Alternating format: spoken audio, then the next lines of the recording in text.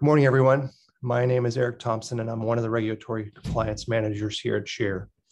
We are very excited to spend some time to talk with you about the fully redesigned GB1000 Great Basin Grease Interceptor and speak with some of your peers during a question and answer session on grease interceptors. This presentation should take about 30 minutes, and to keep it on track, we've disabled the ability to comment.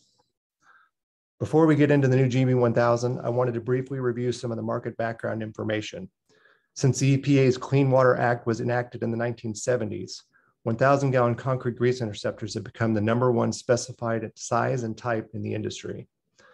These units are guaranteed to fail and offer 0 performance ratings. The tides are turning toward non-corrosive and performance-rated products like the Great Basin with AHJs and specification engineers across the country. The first Great Basin model was introduced in 2006, forever changing the grease interceptor industry. Over time, more models were added to the series, and by 2018, the lineup included 8 sizes ranging from 10 gallons to 1,000 gallons. And now we are happy to introduce you to the all-new, redesigned from the ground up GB1000.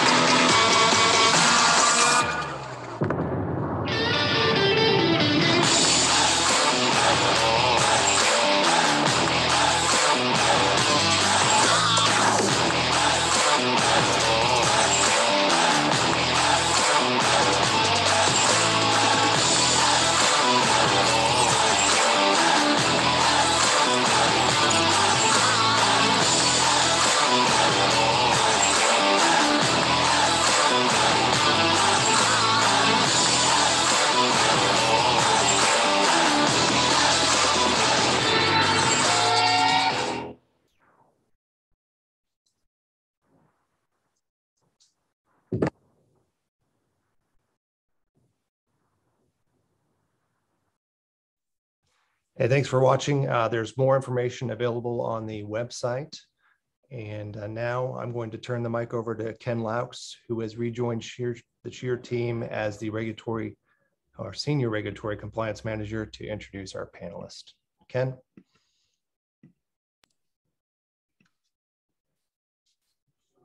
Good morning, everyone.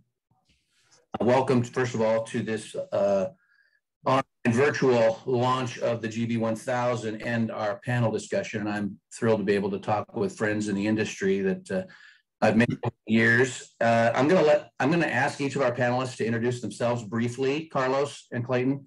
But I'll begin here. Amanda, introduce yourself. Tell us a little bit about yourself, where you are, and what jurisdiction you work for, and how long have you been dealing with fog?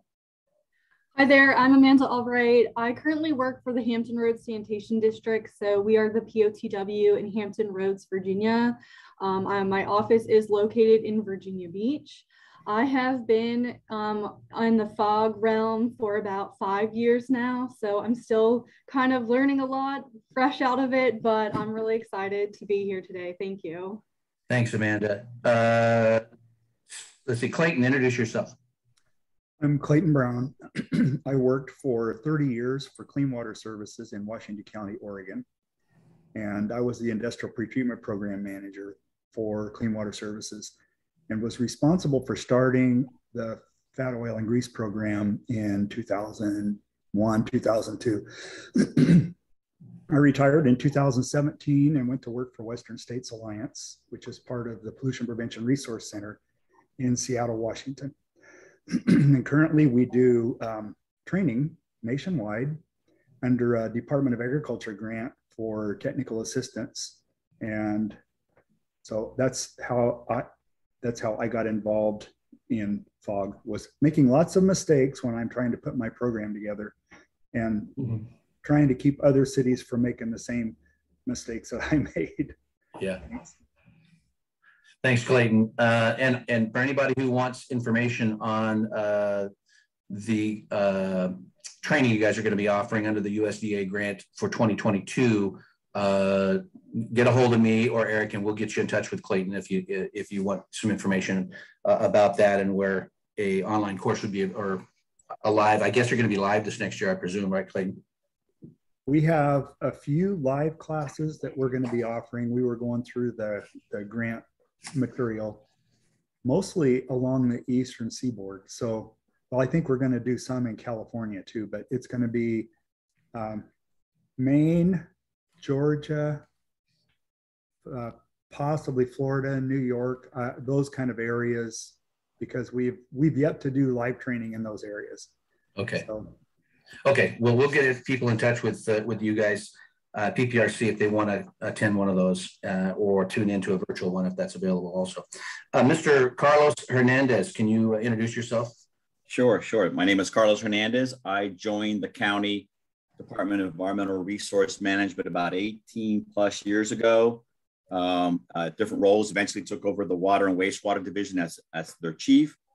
And about 2014, I took over the FOG control program from other divisions within the department, and addressed many of the issues that came out of our third consent agreement with the federal government, and was in charge of developing our FOG program 2.0.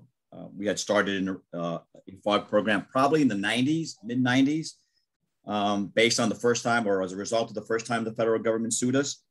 And the third time, I think, was a charm, and we put together, I think, a better FOG control program. And it actually became effective in 2018, but we were concerned about ramping up from 1.0 to 2.0. So we actually started ramping up, I'd say about 2015 to 2018, pretty much implementing a lot of the rules we actually passed in 2018 on a step-by-step basis, including probably some of the things we'll talk about today. So welcome to all, and thanks for having me here. Thanks, Carlos. Sarah, will you introduce yourself? Yeah, I'm Sarah Lim. I manage the FOG program for the City of Springfield, Department of Environmental Services in Springfield, Missouri. I've been over here since 2013. And before that, I was a public health investigator with the health department as a restaurant inspector. I started out about 2002. Okay, thanks very much. So we deliberately kind of culled this list of people we wanted on the panel today to have a variety of different experiences and from a variety of different regions across the country. So I think we've done pretty good about that. So I have some questions, and we're going to try to keep this, we've got about 20 minutes to talk. So, Clayton and Carlos, let's keep that in mind. We've got just 20 minutes to get some answers out here, all right? I mean, I have a relatively high degree of faith that Amanda and Sarah behave themselves, but not the other two. They know that they got a lot of experience. Let's just put it that way. That's why we're having here. I'm going to start with Amanda. I'm going to ask this question of you, and then we'll probably do a little roundtable on this. Which elements of your FOG management program are you most satisfied with, and why? So recently we have gone through a lot of updates, and Ken, you know this very well, with our program. HRSD's FOG BMP is kind of unique in the sense that we treat our FOG program as like a general permit. They're issued a general permit. We have a very small program because we only have less than 100 FSEs. Even though we're within Hampton Roads, all of the other 17 cities and localities within Hampton Roads, they have their own FOG programs, their own FOG ordinances. So we work closely with them to have some regional efforts. And then we have our own BMP, best management practice, that we use as a general permit for our program. Some of the things that we have recently updated, which I was really excited for, which we updated the model FOG ordinance to include requiring some sizing standards for our technical sizing standards include the use of non-corrosive grease control devices.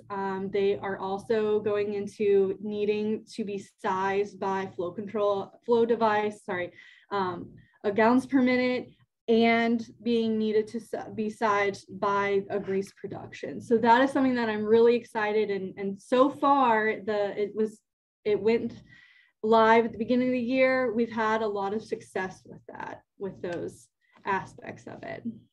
Very good. Carlos, I want to ask you this one too, because I know you worked really hard on developing a program almost from the ground up, if I remember. I mean, you had something, but not really what you have, anything close to what you have now. So I guess what am I most satisfied with our program? I think one of the benefits of our program, at least from an operational point of view, is that it's very comprehensive from cradle to grave. So we're fortunate enough that we integrate very well with 34 cities and 16 utilities. And so we manage it from cradle to grave from the perspective of every development order, every certificate of use, every perceivable building permit goes through us at one point or another. And if it has fog, anything related to fog in it or food service, which is sometimes a little difficult to identify, it goes through our office. And so we get to integrate with the 34 building departments. And we also get to integrate with the 16 utilities and public works departments. So we see every aspect of it. So we approve a design. We issue operating permits for every use. We have, I think, over 12,000 operating permits already. And those are integrated also with multiple parts of our division, which include not only the fog side, the pump station side, the collection system side. So it's sort of this integrated annual operating permits, including issuing operating permits to the utilities themselves and the haulers. And so you have this sort of cradle to grave ability to manage the fog from the point of generation to the final point of disposal. Your program has something that's unique throughout all the country, in that you do have an effluent concentration limit for enforcement, but you came up with something that nobody else has done in efficiency requirements. And I think it's so unique. You need to really talk just a little bit about that.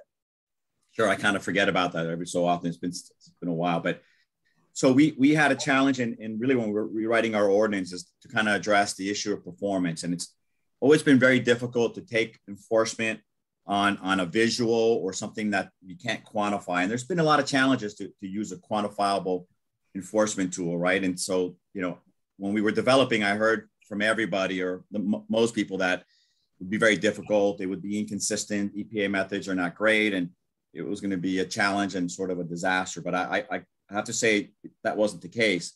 We also kind of had to figure out how do we make it so that it would work well with what's really, reliable. So at the time, our old ordinance had a standard of 100 milligrams per liter of fog. And so, that was the number we had. And so what we were challenged with by the EPA and the state as well was to improve our fog ordinance so that we reduced the fog loading. And so we did two things. We required a much more efficient system at a laboratory scale, right? So at a test scale. So we went from, the traditional or national standard of 90%, we went to 99% capacity, so that the unit is sized based on its capacity to hold fog at 99%, not 90%. So we're basically creating a safety factor there on its volumetric capacity. And then at the same time, we actually raised the effluent standard from 100 to 150 milligrams per liter. And so that was something that a lot of folks thought the EPA would not approve. And, they're trying to reduce the amount of fog that's discharged. So how do you raise the standard? But actually, those two things actually worked really well together. And what we find is it's very, very easy to consistently comply with 150 milligrams per liter when you have a high standard or efficiency requirement up front. Haven't had any issues in that regard of implementing that. And overall, if you think about what we were probably at 1,000 to 3,000 milligrams per liter typical effluent with the old concrete and metal box systems that were out there. And now we can consistently be below 150. So while we raise the standard to make it easier for people to comply on a consistent basis and address some of the issues that come about from the analytical side of it, we were very successful, I think, by implementing that 99% to offset that, and it's worked out really well for us in that regard. Okay, cool. Thank you. And by the way, on an enforcement perspective, and I promise I won't be long-winded about it, we haven't had a single case that we have taken enforcement, and we haven't had a successful challenge by anyone, I should knock on wood, based on our approach. We sample once. If you exceed the 150, we give you notification. We'll be back in X days exactly. We'll tell you when we're going to be back, and you prepare for it. And when you come back, we sample. You exceed that second effluent standard, automatically full design, full resubmittal, full new system in place to 2.0 standard. Not debatable. No more sampling. No more going back. Give us one more chance. And we've been challenged a number of times, and we've been successful every single time. Very nice. Okay, thanks, Carlos. Sarah, I want to ask you a little bit about your program, because I know you did something that you were an early adopter of a different strategy and then I'm talking specifically here about concrete, as Carlos mentioned, the legacy type products in concrete and metal, and you guys decided to do something about that. Tell us that story. Well, early on when I first came to work over here, I was the only inspector in the program, just briefly, like maybe for 4 or 5 months before they started hiring other inspectors. But my bosses were always super cool with letting me kind of have free reign and just kind of experimenting and playing around and doing whatever I wanted. And I mean, we followed the code, but I was also allowed to, just kind of look into things. And I mean, just talking about when we decided to go away from concrete, prohibiting concrete as a material for grease interceptors, we were looking at the tanks empty because most of them had never been looked at empty. And at the same time, I was kind of playing around with checking pH to see if you could use it as a regulatory, in our regulations of our interceptors. And I was finding all kinds of collapsed baffles, holes in tanks, the bottoms would be out of the tanks, all kinds of damage. And at the same time, the pH level in the tanks was always below 4. And so I approached my boss and I was just like, I think that's probably a good idea to not use concrete anymore. And then we went and approached BDS and they agreed with us. And which is the cool thing about building development services here in the city of Springfield, this whole time, they've always been really good about deferring to us with grease interceptors in our department. So in 2015, they just wrote into our adopted ordinance that concrete would be a prohibited material. Okay, so that is unique. I mean, it's not so unique anymore. I mean, Amanda, you guys don't allow, you guys discriminate against concrete, isn't that right? Yes, we discriminate. HOC for our FOG program, we don't allow concrete, but in region-wide for Hampton Roads localities, whichever locality you're in, they have the ability to say no, or if case by case, they can apply, an FSC can apply to use a concrete interceptor, and it can be up to the jurisdiction if they approve that or not. Okay. We do discriminate against them now. Yeah, you have I think you have they have to meet a pH of 3, is that right? Mm-hmm, yes. With a pH of 3. Okay, so that's sort of, that all kind of flows from what some of Sarah's studies early on with all the stuff she was documenting. So we knew that there was we need to be paying attention to having a lower limit on pH because it is such a corrosive environment, as has been said. So that's kind of cool. Clayton, let me ask you a different kind of a question. So I know you have been advocating for a long time that kitchen BMPs are not the holy grail. And I'd like you to talk about, what's the alternative that you've been advocating for if you don't believe that, that we're gonna leave a kitchen and they're gonna behave themselves. I think from a business perspective, restaurants and food service establishments, they make food, they sell food, they're catering to the clientele that want to come in and get away from the kitchen. And so most the employees that work in restaurants, and my granddaughter, my grandson, two of my boys worked in restaurants. One of the guys that I work with now owned a restaurant in Portland, actually owned two, and they want to get good food on the table as quickly as possible, and then they want to get the dishes and flatware off the table when the client's done, the customer wants to leave, and get that stuff cleaned up so they can reload it and take it back out in the dining room. They don't want to spend time scraping, wiping, et cetera, et cetera. So what we did in Washington County, Oregon, is it wasn't just us, it was the whole Portland metropolitan area. We banded together and we had the state plumbing code changed in 2013 here in Oregon to require all fixtures and drains in the kitchen and food service area to be connected to an appropriately sized interceptor. That included dishwashers, everything in the kitchen and food service area went to the interceptor, which allowed a restaurant then to basically do their business and then have the interceptor be the treatment process, not the garbage can. We also talked to folks at the landfills where wiped grease and stuff like that was going. And at the time here in Oregon, some of the landfills are municipal, some are owned by big corporations.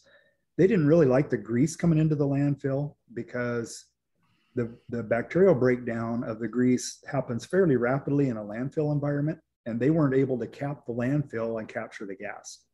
They couldn't get it covered and packed quickly enough. So they don't like grease in a landfill.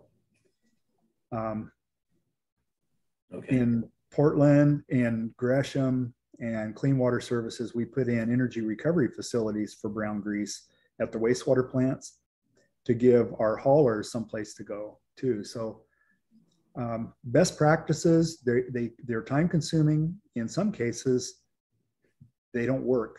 We had several case studies in Hillsboro, Oregon, where we knew the restaurant owners. We had several restaurants on a line that was completely replaced in the street, a public line.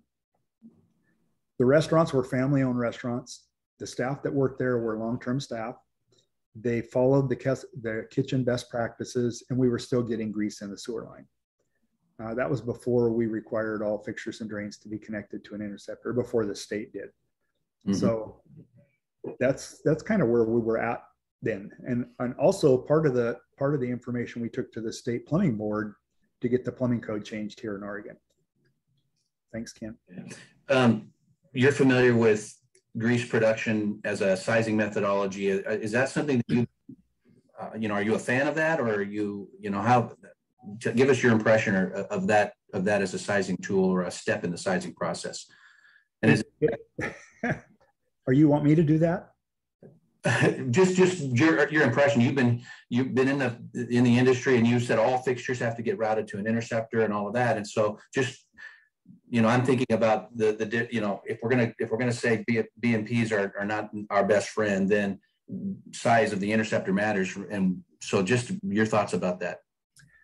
What we found, it's tough in Oregon.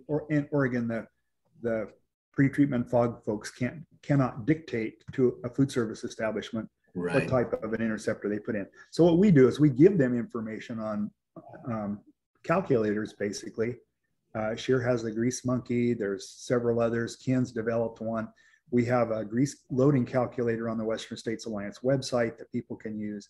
What we found is if we give that information to the owner or the person that's building a food service establishment, a restaurant, a food processing facility, they can use that calculator and determine whether they need to go above the minimum plumbing code. And almost every time we got feedback from people that based on grease production, the code was minimum, and they went above the code in order to they were trying to size based on how often they needed to clean their interceptor out. So yes, I'm a fan, and it works really well. And we've gotten really positive feedback from both municipalities and restaurant owners. Okay. I know, Sarah, you mentioned that while you guys don't use grease production to size up front, you use it as a tool on the other side. Tell us about that. Yeah. So we size in accordance with the 2018 IPC, which is what we've adopted. But we use the grease production values to determine maintenance frequency of all grease interceptors that we permit, which is about 1,100 grease interceptors that we permit. So, but yeah, we all grease interceptors have a known capacity. Even the concrete ones, we use the 25% rule to determine their capacity. And that's how we determine how often they need to be maintained. Okay. Do you still have a bunch of the smaller point of use because they follow the code? And do you find that you're having to deal with somebody that might have to pump their interceptor out multiple times in a month? Yes. Yeah, we do. We allow indoor small grease interceptors, and we have several. We have a pretty good sized downtown area that doesn't allow for larger grease interceptors. And a couple other historical districts that don't allow for grease interceptors. Larger grease interceptors, they only allow smaller ones. And we do have a few in town that require weekly cleanouts multiple times a week. We even have some, we have a Chick-fil-A that has a concrete interceptor still, and they have 100,000 meals served a month, and they have to clean it every 2 weeks. My word. Yeah. That's got to be a lineup. It's ridiculous. It's ridiculous. We call it chicken strip. That's what we call that strip of road, chicken strip, because there's a KFC, there's a Cane's, it's a mess. Wow, that's awesome. Well, I'm wondering, is compliance challenging as you start to get into that multiple times in a month? Yes, and we also allow people to self-maintain the indoor interceptors, the small ones. And so we may not get the manifest for those. We accept grease at our treatment plant. We want grease. We like to get grease at our treatment plant. And so if they're self-pumping, we don't know. We have to check that they have to keep a log sheet. And we check that when we go and do their routine inspections. So it's a challenge to our program and, making sure they're cleaning it frequently enough. Right. Okay. That's good. Carlos, I know you guys, on the subject of grease production, you allow it, but I don't remember, do you mandate that they use something like that? Grease production? Yeah. We started requiring that before we changed the code. We started requiring it pretty early on when we realized that what had been approved in the past wasn't working, and sizing it on flow is wholly inadequate, and a bad approach to figuring out what size of equipment you would need. And there was a lot of pushback initially on that concept, including even the concrete issue and the pH. We got a lot of pushback because we didn't have that codified yet. But we started changing what we would accept, and what we used different approaches to that. On the pH side, it was simple. We recognized the pH is as low as 3. And so therefore the design had to address pH of 3, whether it was codified or not. It was very simple to apply that. And same thing with the design capacity. We had a standard. At that time, it was still 100 milligrams per liter. So we said, demonstrate to us you're going to meet 100 milligrams per liter, or size it like this. And so no one could ever come up with a different approach. And so we had that in our requirement very early on, and it stayed there. And there's a lot of debate, and I've gone to many different places, even outside the state, and discuss that. And there's always that person that says, you don't size, you don't design an interceptor, you pick one. And I was like, if you want to fail, you pick one. But the reality of it is, he says, well, there's no way for you to really estimate exactly what the production rate is. And I go, everything we do as engineers is never exact. When you design a stormwater management system, a pump station, those are based on unit rates that are approximate and based on historical information, right? So we know that a certain storm has a certain frequency and a certain intensity. It's not exact. I mean, but they're tools that we use as professionals to design things. And so it works very well. So you're satisfied with that. And I didn't remember, but the pH issue. So you guys also restrict pH. We did before, I'd say about 2015 or 16. We and it was a huge battle. And the way we addressed it, even though it wasn't codified, we said, look at what a professional engineer, when they sign and seal a document, they need to look at materials and compatibility with their design. And so all engineers have to design and address the material issue, regardless of what the code says. That's a minimum standard. So you can't design a concrete tank and have a pH of 3. Those are incompatible. And so, I had huge number of or, a large number of manufacturers that came in and says, you can't do that. And I said, our plans have to be signed and sealed by a PE. A PE can't sign incompatible materials, right? So that resolved that issue and has been holding since. Then we codified it. It made it easier to codify it, but it was simple to implement. You don't need a code change to implement to not allow a non-compatible material if an engineer needs to sign a drawing or sign a submittal. Do you let, we're running out of time here, so just a question here, just to kind of wrap up, but do you allow for 90-day pump out frequencies, or something between 30 and 90 days? Where are you guys at on time?